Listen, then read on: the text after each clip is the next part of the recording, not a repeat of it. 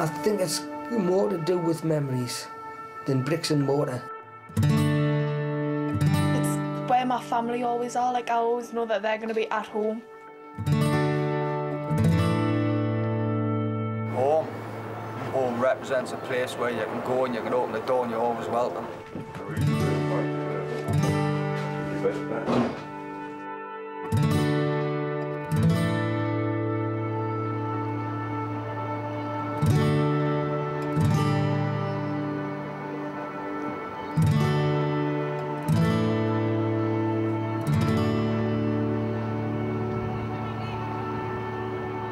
Well, it's so nice and comfortable and it's old and I like all the things.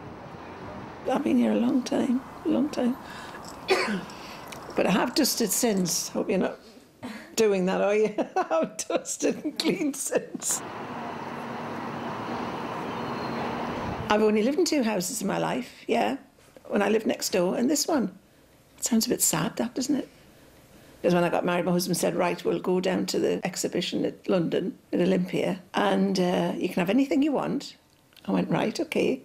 But that's it. You can't keep chopping. You can't have like 10 3-suites and things like that. Once you pick the furniture to suit the house, that's it. You're not going to have any more. I used to live in London when I was younger. As you do, you have to go and sprout your wings a little bit. And I quite like that as well, because parts of London is like parts of Newcastle. You know, there's little pockets. I liked it, but I was glad to come home. Well, all these years, you can imagine how many people you know. I think all your friends and the people that you love and care for, and just the memories. Are you making some tea then, or what?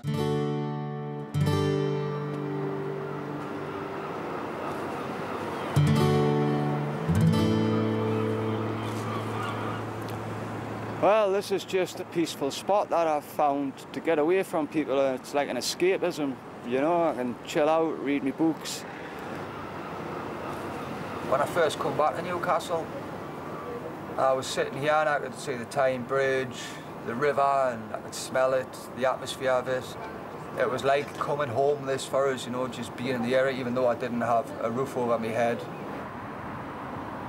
It was a live-in job in the Lake District, and because I'd lost my job, I'd lost my place to live, everything. Like I say, I come back to Newcastle, went to the Housing Advice Centre every day for nearly 6 weeks until they found us this place. And then as I actually were coming along the train line, I got the lump in my throat and everything, and I just had to dive into the toilet because I started welling up, and I'm like, oh no, I'm not going to burst into tears on a train in front of loads of people. And I was in the toilet for about 5 minutes composing myself to stop us from crying. Well, I slept under here for nearly 6 weeks because it was out the rain, it was quiet, and then the kid messed it up because he had nowhere to go, and I showed him where to sleep, and he started bringing loads of idiots down, getting drunk, taking drugs, and the outcome of it was the lass overdosed and died under here. That's why you see all the steel fixing there now welded on so people can't get under. All the odd numbers on that side, all the even numbers on this side, so I think it's so you can have your windows basically. Yeah. The hostel isn't my home, it's just a stopgap. It's just somewhere to get me head down, get me showers, get myself gathered up and get myself a few bits and pieces for finally when I do get my own home.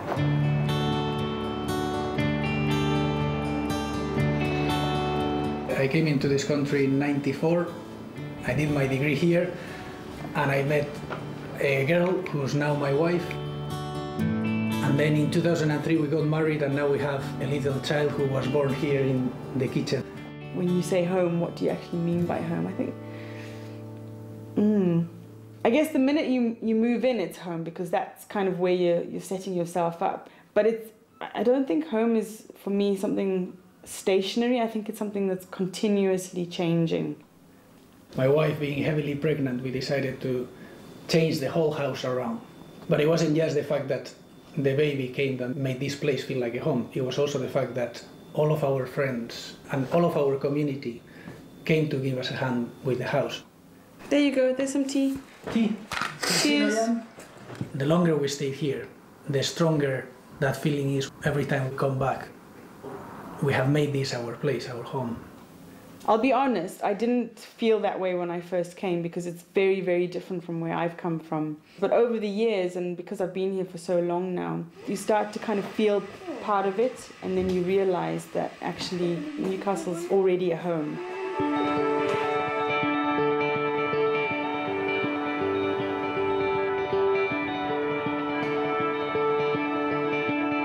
I'm Becky and I live in Hadron Park in Wallsend, and I've lived here for about 12 years and I've just turned 15. I like the house I'm in now. It's nice. I went to B&Q with my dad and we asked for orange paint and they showed us all the oranges and none of them was orange as I wanted it. So we got it mixed and it wasn't bright enough again.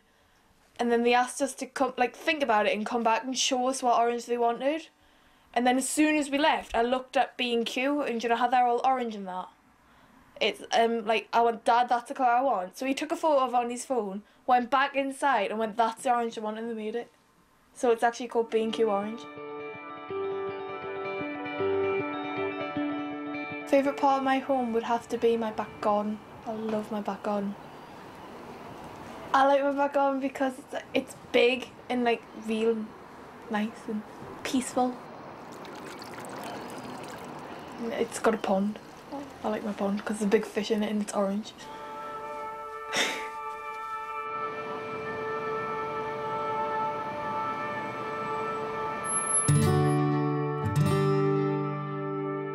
Basically, I'm a bloke and I don't need all these ornaments.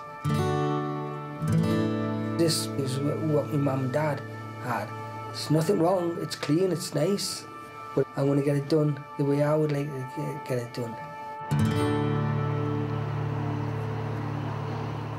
I'm 59 years of age and I've lived in this house for 51 years. And when we moved here in 1957, this became our home, and I suppose we fell in love with it straight away.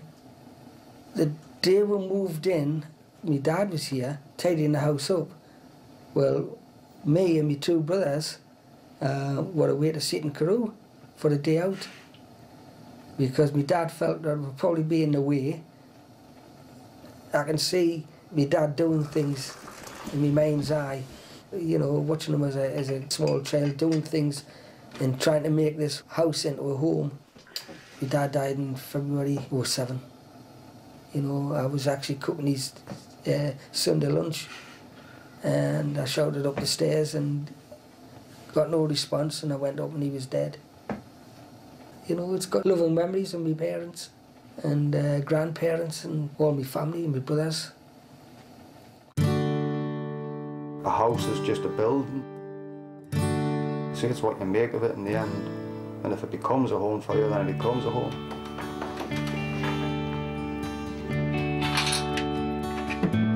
Nice to come back to a house. It's comfortable and warm.